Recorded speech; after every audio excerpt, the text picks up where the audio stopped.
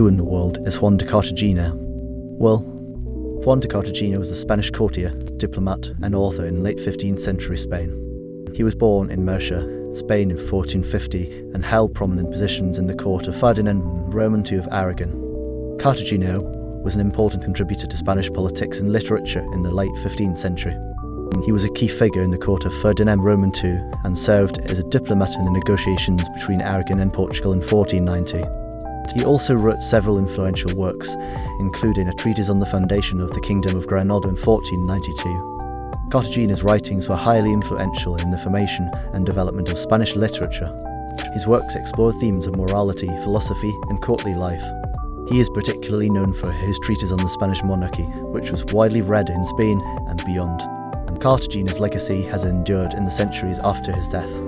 He is remembered as an important figure in Spanish literature and politics, and his writings remain an influential part of Spanish culture today.